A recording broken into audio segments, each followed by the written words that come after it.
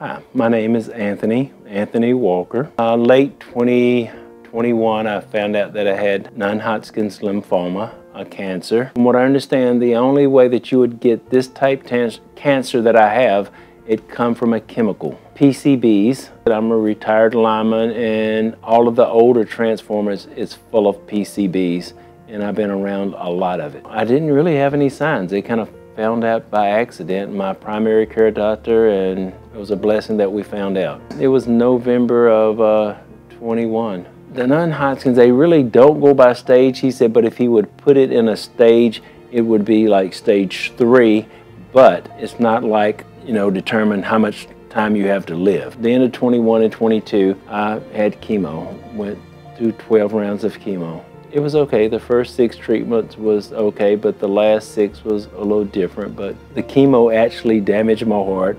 I ended up having to have a defibrillator. It can mess with your memory.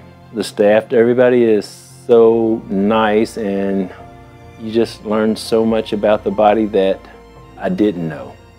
And that's really good. So like I said, it'd be something for me to pass on to others. I would encourage anyone to come here because you don't even have to have an illness, and you could have an illness and you don't know anything about it. But since I've been here, I've found out that if you have a cancer, it's probably been in your body maybe 10 years before you even realized it. So that's one of the things, and it could be many of things, you know, that is a good reason to come.